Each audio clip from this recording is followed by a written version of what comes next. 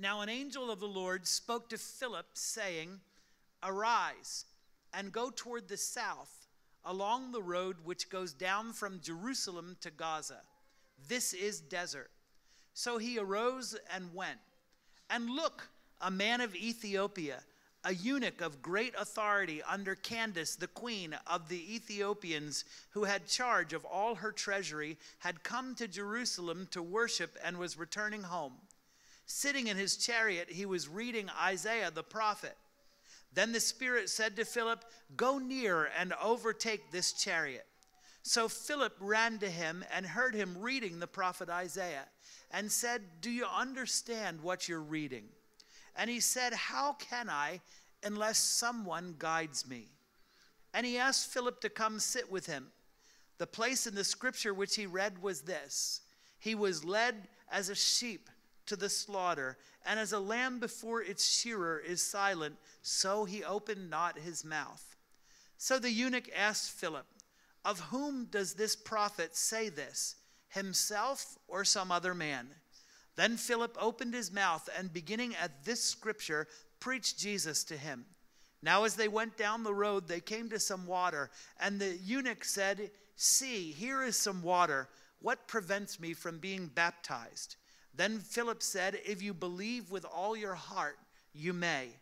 And he answered and said, "I believe that Jesus Christ is the Son of God." So he commanded the chariot to stand still, and both Philip and the eunuch went down into the water, and he baptized him. Now when they came up out of the water, the Spirit of the Lord caught Philip away, so that the eunuch saw him no more. He went on his way rejoicing, but Philip was found at Azotus, and passing through, he preached in all the cities until he came to Caesarea. Let's pray and invite the Holy Spirit to speak to us. Lord, we thank you for your presence here with us today. Thank you for the people you love so much. Thank you for your powerful word. Pray, Lord, that you'd come now and breathe life among us. In Jesus' name, amen. I wonder if you have ever been to the ends of the earth. A few years ago, a group of us from Harvison went to Kenya to conduct a gospel crusade among the Maasai people. It was an open-air valley meeting in the Rift Valley. And because there were no accommodations, we would drive by bus back and forth from Nairobi every day. We spent a couple hours on the highway going down into the Rift Valley, and then we turned on to a secondary road that led to the village of Suswa, and then at Suswa, we got on a dirt road. At least they said there was a road. I couldn't see any road. It looked like we were just going right across the floor of the desert. And as we were bumping along, we began to see the Maasai people, magnificent, regal, wearing bright red robes, and their beautiful dark skin, and their tall postures, and their long walking sticks. You know, I don't think we were at the end of the earth, but I'm pretty sure that you could see it from there. And as I was just basking in this exotic, once-in-a-lifetime experience, I saw this sight that ruined everything. I saw a Maasai warrior walking along, talking on his cell phone.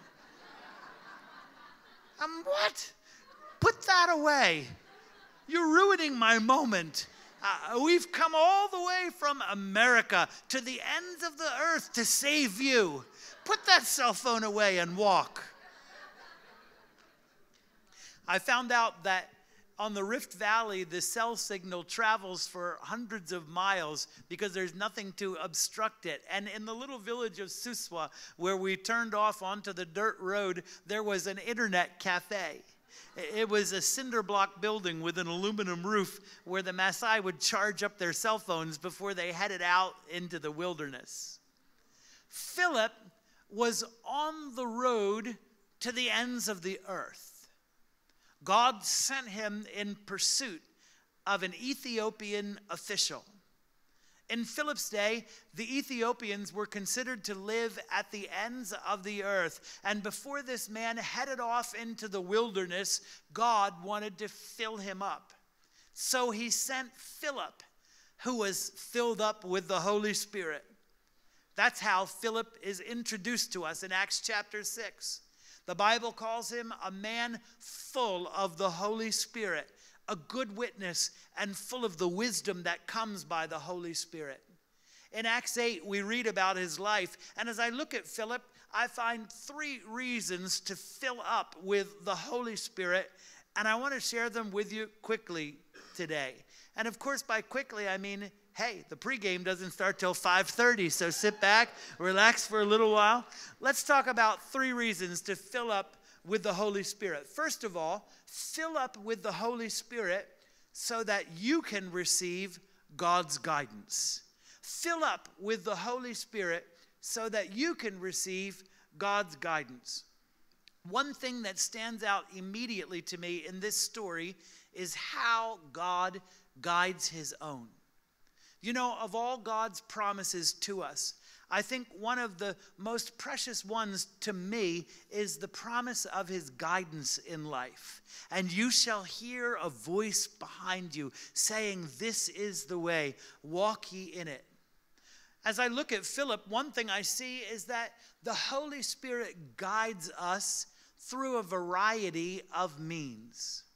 One way that he guides us is through difficulties, through hardships, through unpleasant circumstances. You know, I wish it wasn't so, but it is true. Here, Philip was enjoying a fruitful ministry in Jerusalem. He was one of the 7 Greek-speaking believers who was appointed to be a pastor over the Greek-speaking congregation and to care for the widows. Everything was going swimmingly for Philip, and all of a sudden, trouble arises. Stephen is martyred, and great persecution breaks out against the church. But listen, the Holy Spirit used those troubles to catapult Stephen forward into God's purposes for his life. Because of those troubles, overnight, Philip went from being a busboy to being Billy Graham. Beloved, I want to tell you that when you're filled up with the Holy Spirit, troubles do not break you, they make you.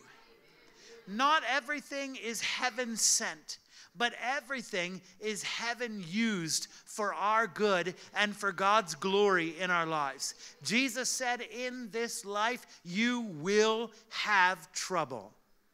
Things change. People change. They change in their disposition towards us. Economies change. Can I get an amen? Governments and societies change. Ours is changing right now. Circumstances change. Our health changes. And sometimes with those changes come trouble. But when you're filled up with the Holy Spirit, those troubles become God's opportunities to push you forward in his purposes for your life. Beloved, can I give you a word of encouragement this morning? If you're struggling with some problems right now, could it be that God wants to push you to a higher purpose? If things aren't working out so well, if you're having trouble making ends meet, if you're not being effective or fruitful where you are, if there's a lot of conflict and turmoil around you, if people aren't receiving you, could it be that the Holy Spirit is trying to push you to make some changes in your life? The Holy Spirit guides through difficulties. Another way that he guides us is through supernatural encounters.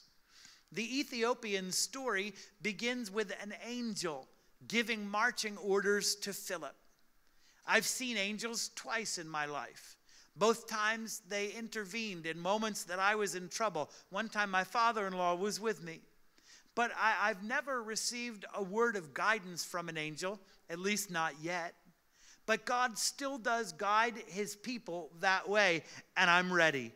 One thing we know is that no angel sent from God will ever add anything to Scripture or tell us something that is contradictory to the Word of God or direct us in a way that's contrary to His Word. But God does use these kind of supernatural encounters.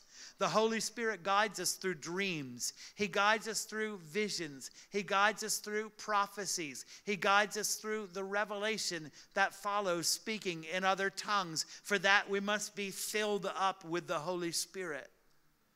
At the end of this story, the Holy Spirit guided Philip through one of the most unusual miracles in the book of Acts.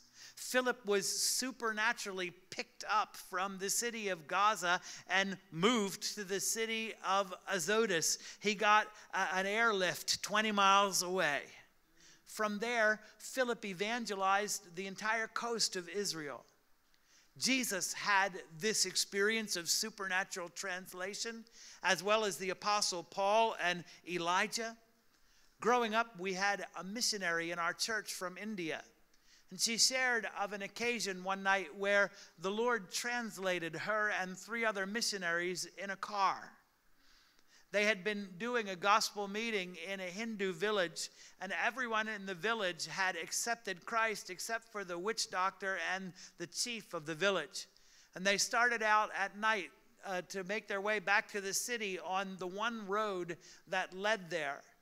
And she said that they blinked their eyes, and the next thing they knew, they were just leaving the village, and the next thing they knew, they were entering the city limits of that city that was several miles away. Later on, they learned that an ambush had been set for them along the road, and that radical Hindus who were upset because of the evangelizing that they were doing in that entire region were laying in wait to kill them. And when they realized that somehow they had made it from the village to the city without ever passing by them, they repented and they asked Jesus Christ into their hearts. The Holy Spirit guides through supernatural encounters. Another way that the Holy Spirit guides is by His voice within us. At the direction of the angel, Philip began traveling down the desert road to Gaza. And when he saw the Ethiopian official in his chariot, the Holy Spirit spoke to him within and said, "Go catch up to that chariot and run alongside it." Learning to discern the voice of the Holy Spirit within us is something that grows over time. But I love what our friend Pastor Jackson Sinyanga says. One way to know if it's the Holy Spirit speaking to you is if what you heard makes you go, "Say what?" I have on my computer monitor in my desk in my office, I have taped up on the corner a little sign that says, "Say what?" to remind me that God's ideas are great big ideas. If you want to learn how to discern the inner voice of the Holy Spirit, the place to begin is by being filled up with Him. Philip shows us that the Holy Spirit guides us through a variety of means, and that the Holy Spirit, listen, this is good, guides us in the will of God from general to specific. The Holy Spirit guides us in the will of God from the general to the specific. So many believers wish that they could receive more guidance from the Lord. How many of you just wish you could receive more guidance, that the Lord would speak to you more clearly about the decisions that you have to make? You know, I don't want to make any more bad decisions in my life. They're too painful. They're too damaging. They're too difficult to rebound from. If only an angel would speak to me. If only I would hear his voice just so clearly as Philip did. What we forget is that there is a necessary progression in the will of God from the general to the specific. Beloved, listen to me. Before Philip ever saw an angel, before he was ever supernaturally airlifted to another city, he was obedient to the will of God revealed in the Word of God. He distributed aid to the widows in Jerusalem because the Word says so. He preached the gospel in Samaria because Jesus' last word was, "Be my witness in Jerusalem and Judea and in Samaria and to the ends of the earth."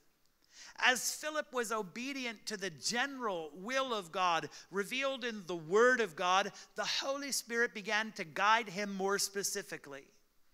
You know, Solomon wrote that principle down 1,000 years earlier. You already know it. Trust in the Lord with all your heart and lean not on your own understanding in all your ways. The word is footpaths in Hebrew. In all your footpaths, acknowledge him, and he will direct your highways. That's the way that verse really reads. Acknowledge him in the daily routines of your life, and he shall direct your major decisions. So many believers are praying, God, I want to know your will. I want to know your will. Lord, please show me your will. Beloved, can I tell you, his will is already written right here. And if we would implement his written will in our daily routines, then we would begin hearing more specifically for our decisions. If you want more guidance, follow the guidance he's already given you. The Holy Spirit guides through a variety of means. He guides us from general to specific and closely related. The Holy Spirit guides us commensurate with our obedience. The Holy Spirit guides us commensurate with our obedience. Listen to me, and may God give you grace. The more we obey, the more God guides. The less we obey, the less God guides. Because Philip obeyed the general words of Jesus, God spoke to him specifically by an angel. And what the angel told him to do was counterintuitive in every way. You remember, Philip was leading a burgeoning revival in Samaria, and God directs him to leave and to go down the desert road to Gaza. Beloved, Gaza was a ghost town. It had been destroyed in a war, and the Romans rebuilt the city in another location. But the Holy Spirit directs go there, and he directs him to go down a road that was remote and rarely traveled. You want to talk about the road less traveled by. Philip is actually elated when he sees someone else on the road. Oh, look, thank God there's someone else out here. And God told him to go at high noon. That word translated south in your English Bible is the word high noon. Beloved, have you ever gone to the desert in high noon? Even the cacti are looking for shade. Okay, God, now let me get this straight. You want me to leave this burgeoning revival in Samaria. You want me to travel down the desert road to a ghost town at high noon. God, nothing moves in the desert at high noon. Nothing except an Ethiopian and God's messenger. But Philip obeyed immediately. He rose up. He hopped to it. And because he obeyed, he kept receiving more and more guidance. Beloved, I want to tell you, that's the way that it works in our lives too. We so desperately want the Holy Spirit guides, but he only guides us commensurate with our obedience. I travel a lot of miles doing my job to a lot of different places. I go to people's homes. I go to funeral homes, cemeteries, wedding halls, meeting places, you name it. A lot of times I'm finding my way places I've never been before. Back in the old days, I had MapQuest. Jesus, thank you that you delivered me from MapQuest. I can't tell you how many times that MapQuest has left me stranded and not knowing where I am. And then I got a Garmin, and the Garmin was a little better, but it wasn't foolproof.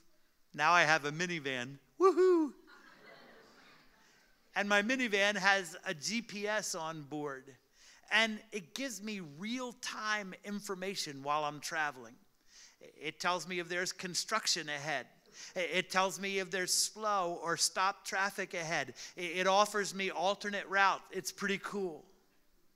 But there's one thing I notice about my onboard GPS. If I disobey her, she gives me the silent treatment. The screen keeps directing me along a route, but she stops giving me verbal commands. She stops giving me the real-time updates. She stops displaying the time to my destination. It's as if she is dismayed by my disobedience. I actually have to pull over on the side of the road and put my car in park, and I have to re-enter the destination in order for her to begin speaking to me again. Beloved, I want to tell you that our disobedience dismays the Holy Spirit too.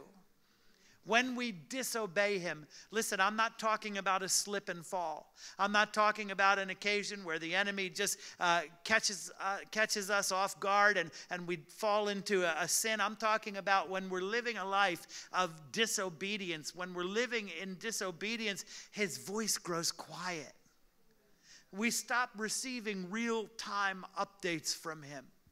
Until we stop and we repent and we recommit to following his every command again. But I want to tell you, thank God, no matter how far off the course we may wander, when we pull over and when we reset with him, God finds us exactly where we are and he leads us home again. Sometimes God guides us to destinations that are counterintuitive. Sometimes he calls us to leave a boom town and go to a ghost town.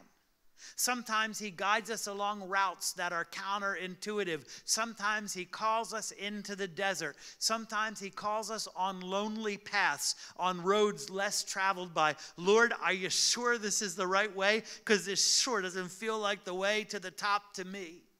Sometimes he guides us to move at times that are counterintuitive. God, I can't go now. I have too many responsibilities. God, I'm too young. God, I'm too old. God, my kids are too small. God, my bills are too big. God, the economy is terrible. This is not a good time to make a move like that. Don't you know that?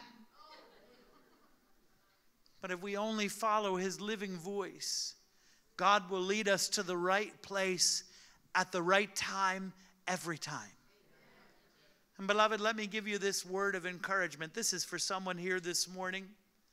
God will never, ever leave you stranded in the desert. The Sinai wilderness means prickly. It's uncomfortable. It's inhospitable. And it may be that God has led you for a season through a prickly place. But I want to tell you, I want to give you a word of encouragement. He will not leave you stranded here. This is not the way your story ends. This is not where and how you finish. In God's perfect timing, he makes everything beautiful in his time. In God's perfect timing, he will bear you up out of this desert on eagle's wings. Fill up with the Holy Spirit so that you can receive his guidance. 3 reasons to fill up with the Holy Spirit. Second reason is this. Fill up with the Holy Spirit so that you can serve anyone, anywhere, at any time. Fill up with the Holy Spirit so that you can serve anyone, anywhere, at any time. Philip was filled up with the Holy Spirit. And because he was able to serve a variety of people in a variety of settings. The Holy Spirit pours love into our hearts for people from all walks of life. Beloved, I want to tell you, God hasn't called us to serve just one kind of people. God has called us to serve all people. And he gives us the supernatural ability to connect with all of them, no matter how different from us they may be or how distant from us they may be.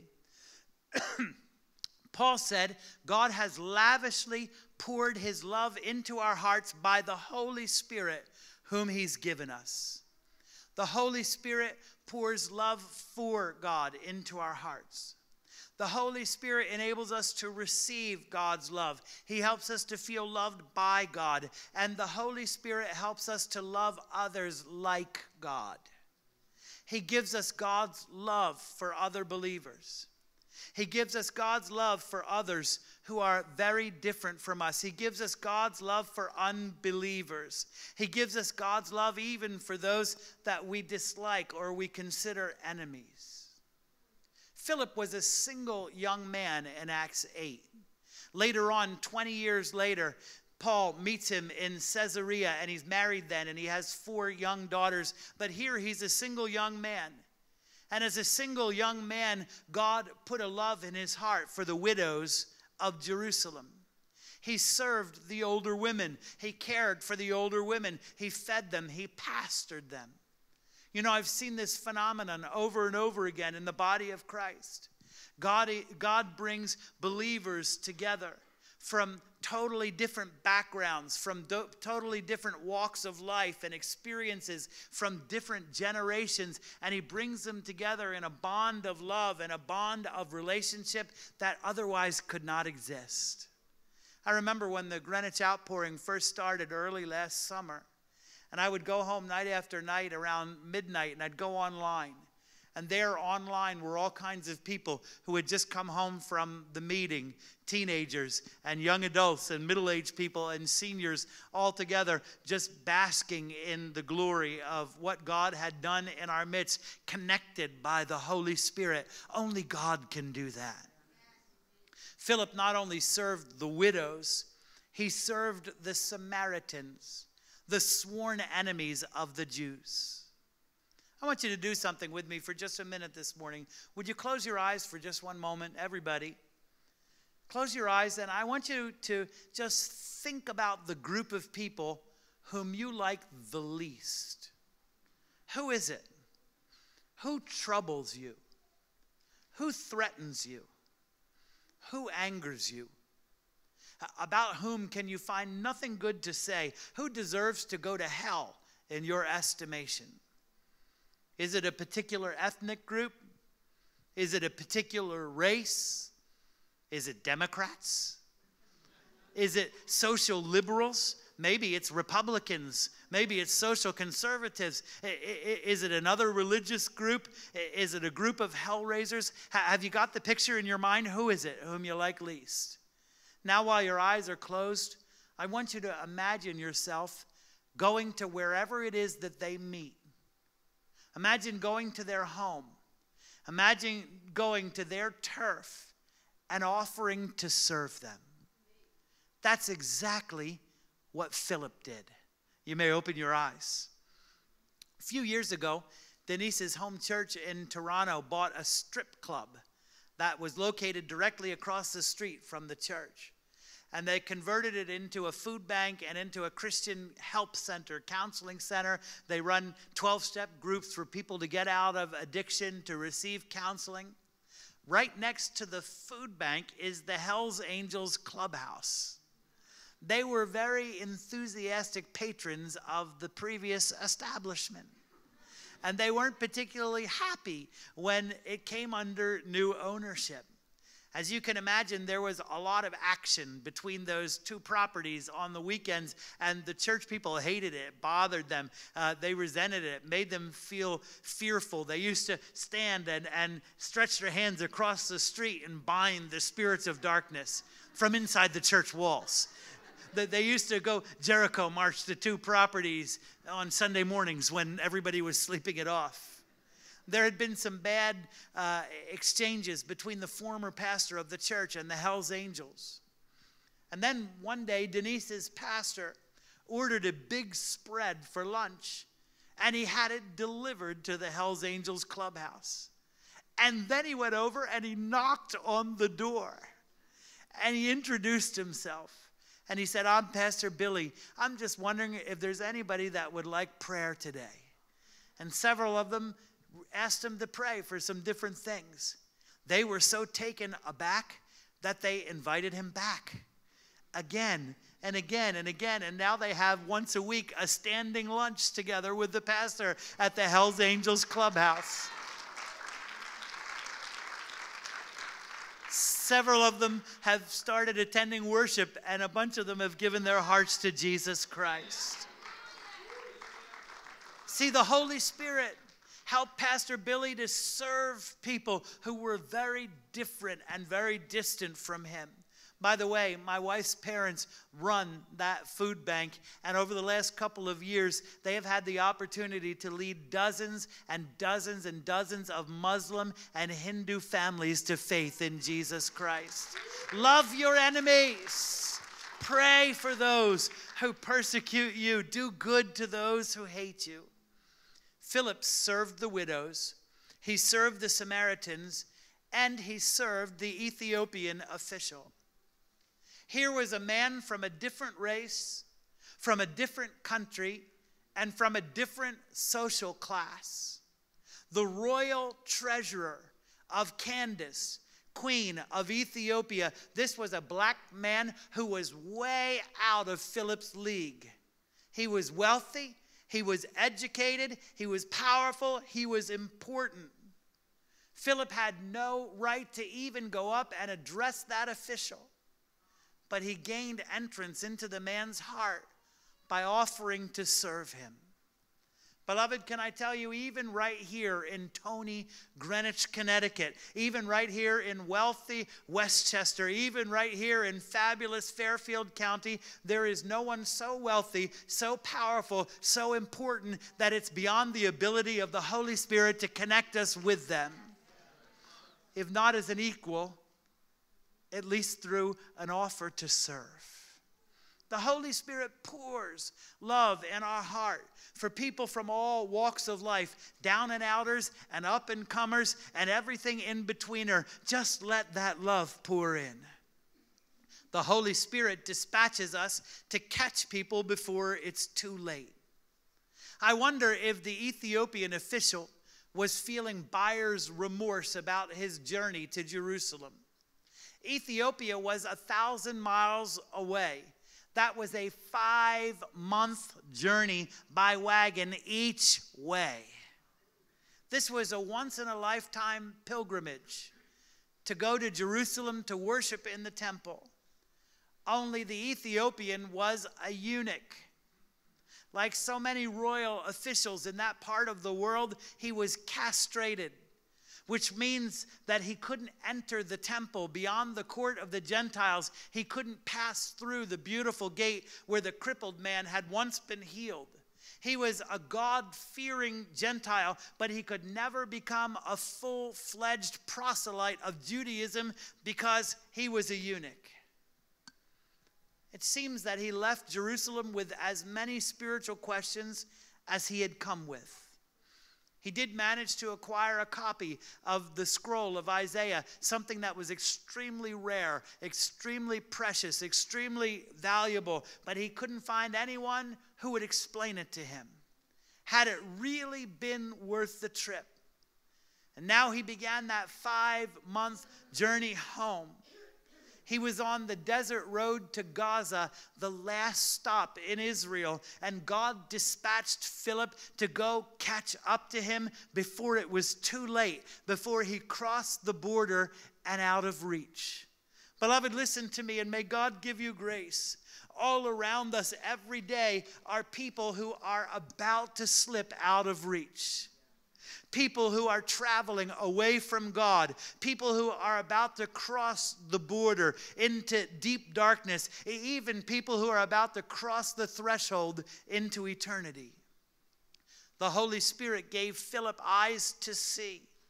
Look, an Ethiopian. He's about to cross the border. And the Holy Spirit told him, go catch up with him before it's too late. Beloved, can I tell you, we need to be filled up with the Holy Spirit so that we can spot the ones who are on the edge. Our ears need to be tuned to the Holy Spirit so that we can move at just the right time. Imagine if Philip had waited till 3 o'clock when the sun was a little lower in the sky. Imagine if he had waited until the next morning to get a fresh start on the day. He would have never caught up with the Ethiopian in time. A while back ago, one of Denise's relatives was in bad shape in the hospital. And one night the Lord awoke her sister-in-law, Patty. She woke up her husband, Doug, and she said, Doug, we have to go right now and pray for Margaret. She was in a hospital in Kitchener, over an hour away, but they got up and they got dressed and they went to the hospital in the middle of the night. When they got there, they found Margaret awake and lucid for the first time in days. She was a hard woman. She had a hard life. She would never allow anybody to preach the gospel to her.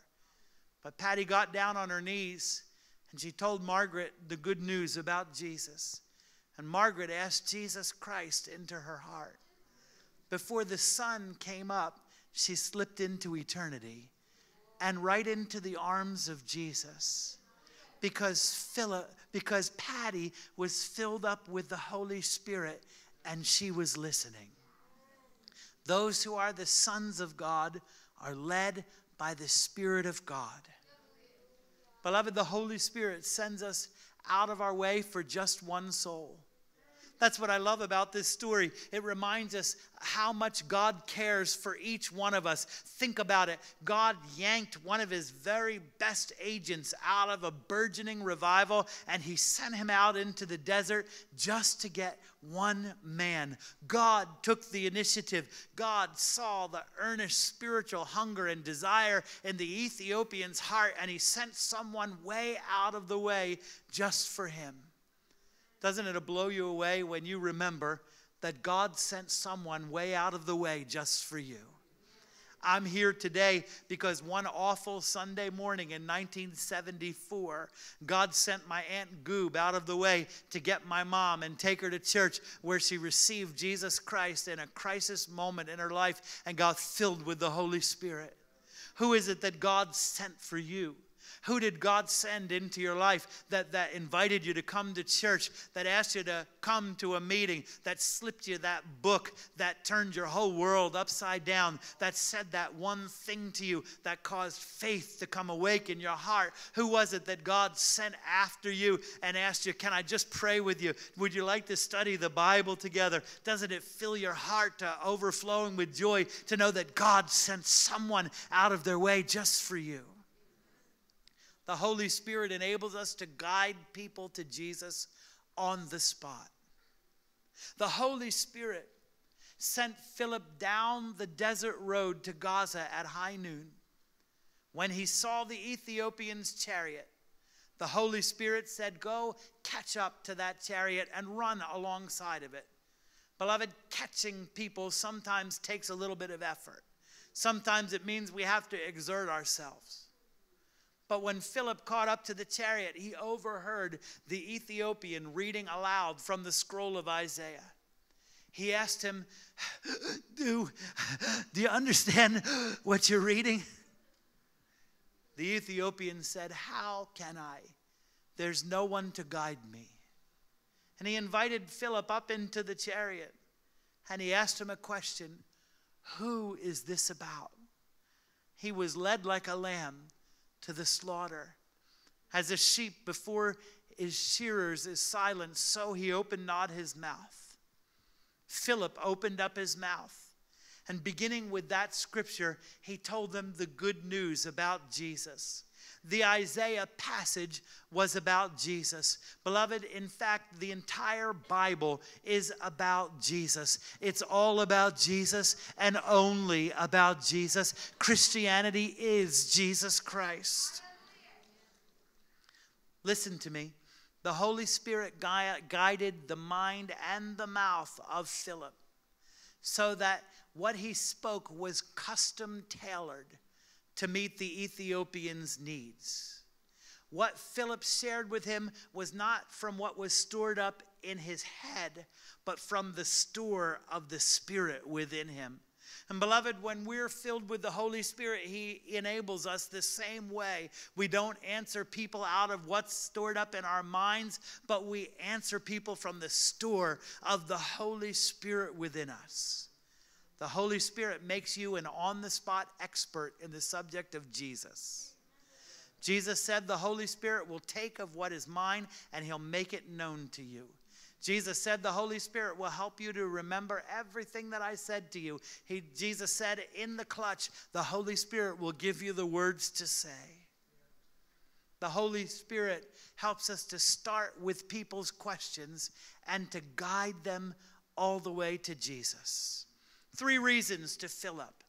Fill up so that you can receive guidance. Fill up so that you can serve anyone, anywhere, at any time. And finally this, fill up so that you can fill others up too. Fill up so that you can fill others up too. Philip's Spirit-inspired witnessing was effective. It brought the Ethiopian to a moment of decision.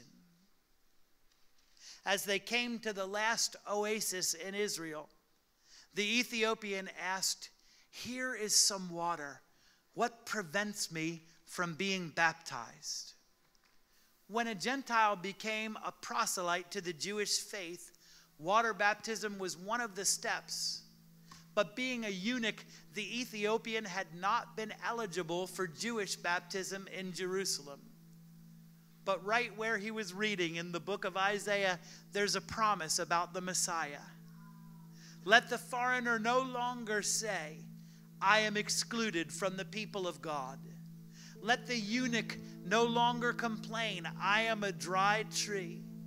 For this is what the Lord says, "I will give them a memorial within the walls of the temple. I will give them a name better than sons and daughters, a name that lasts forever. I will bring them to my holy mountain, and I will give them joy in my house." He commanded the chariot to stop. He and Philip went down into the water, and an Ethiopian eunuch became a full-fledged proselyte of Israel's Messiah, Jesus Christ, Yeshua HaMashiach. The oldest manuscripts in the book of Acts say that the Holy Spirit fell down on the eunuch and caught Philip up and carried him away, and the Ethiopian went home full of the joy of the Lord. Beloved, when we're filled up with the Holy Spirit, others who have been with us will leave filled up too. Church history records that the eunuch went home and evangelized the Ethiopian people.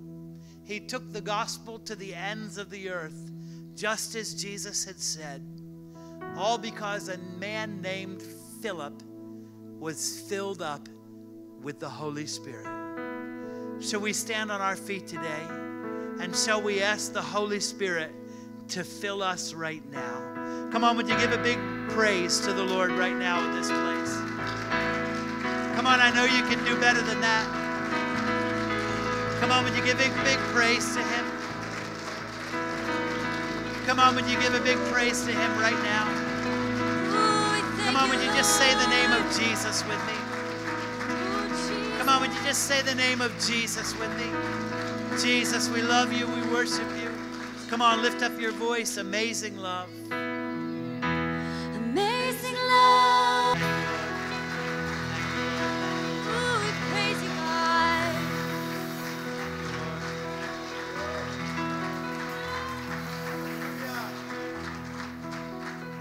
Beloved, would you bow your heads all over this place with me today? You know, it's Super Bowl Sunday. I know we're thinking about parties and all the things. Just before we leave this morning, I have to ask this question. Christianity is Jesus Christ.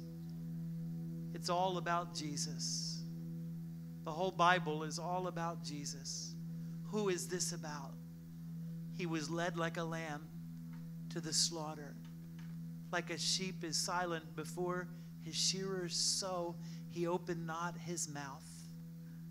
It's all about Jesus. It's all about our connection with him. It's all about our relationship with him. The Ethiopian eunuch came to a moment of faith, a moment that he believed, a moment that he received. Wonder if there's someone here in this service and you're not sure that you've ever had that moment. You're not sure if you've ever invited Jesus Christ into your heart. you're not sure if you've ever asked him to forgive your sins, that you've invited him to be the leader of your life. The Bible says all we, like sheep, have gone astray. We've turned everyone to his own way. All of us have lived a life of disobedience, traveling away from God. But the Lord wants to know if today you'd like to make that moment of decision and invite Jesus into your heart. While heads are bowed all over this place, if you want to ask Jesus in, all those wonderful things, the guidance of the Lord, the love he pours in our heart, the supernatural things, the experiences, they all begin with asking Jesus into your heart. I wonder if there's someone here and you're not sure you've ever done that, and today is your day. While heads are bowed, I'm not going to embarrass you in any way. I just want to lead you in a prayer to invite Jesus in. And I want to ask you, if you want to pray that prayer with me, would you just lift your hand up high wherever you are this morning? I want to invite Jesus in. Come on, there's 1, there's 2, there's 3, there's 4. Come on, I want to invite, there's 5, 6, 7, 8. Come on, I want to invite Jesus in. 9, 10. There's 11. Come on, someone else. I want to invite Jesus into my heart. It's all about Jesus. There's another one. Come on. I lost count. I don't know whether that's 11 or 12. Come on, there's somebody else in the back. Come on, I want to invite Jesus into my heart.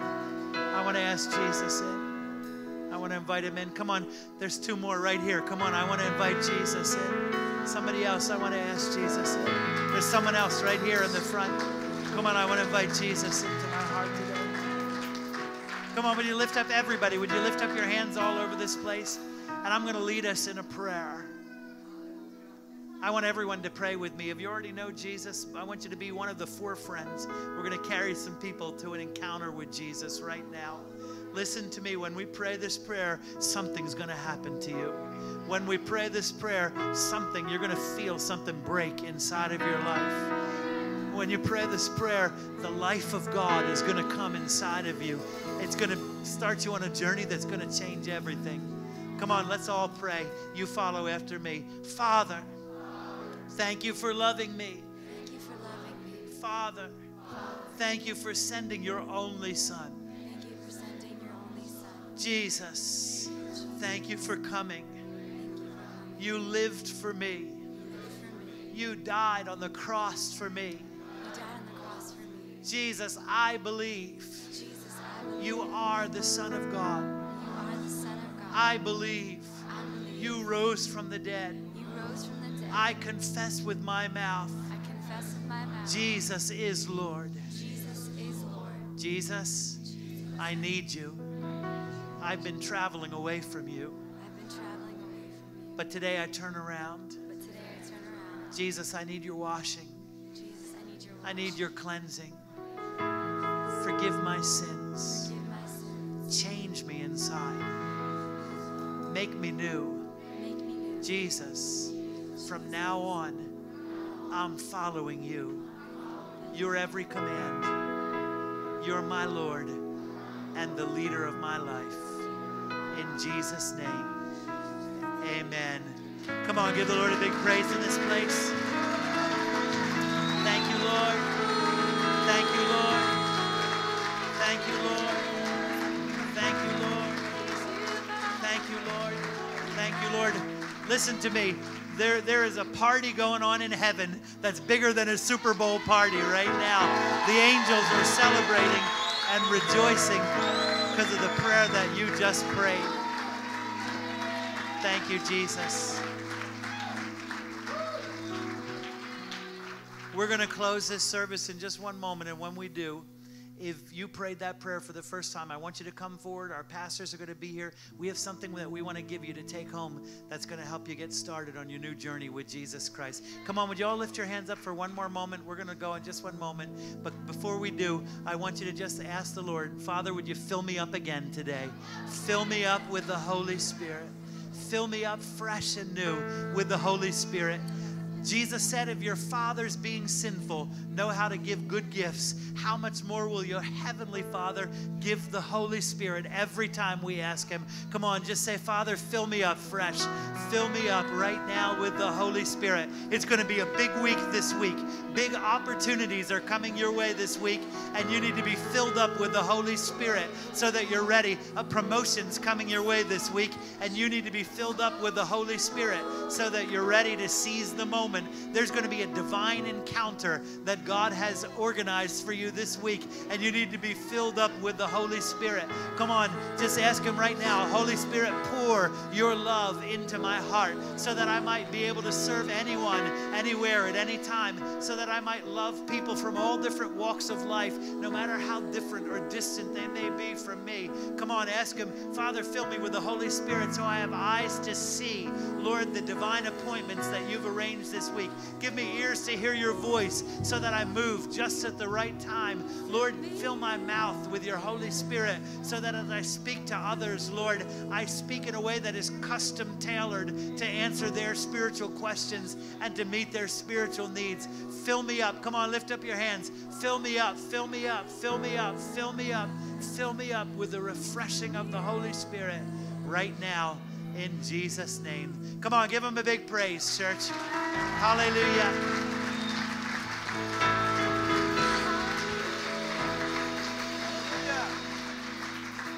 I want to ask our pastors and prayer teams, would you come right now? Just come right now and come face the people. And if you prayed that prayer this morning, don't leave before you just come up quickly. Share with one of our pastors that you prayed to invite Jesus into your heart. We just want to celebrate with you, and we have something that we want to give you just before you leave today. Take somebody's hand next to you. How many of you know it's going to be a good week this week? Amen.